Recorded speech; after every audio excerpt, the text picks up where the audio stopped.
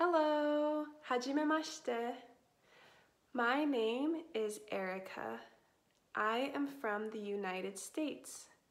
My mom is from Kyoto, so I have learned Japanese since I was a child. Now I live in Sweden and I'm learning Swedish. My Swedish friends help me by speaking with me patiently, and I want to do the same for you.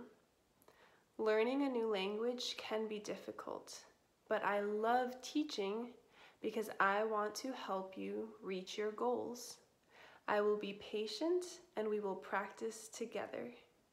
I want you to become comfortable with English, so don't be afraid of asking questions or making a mistake.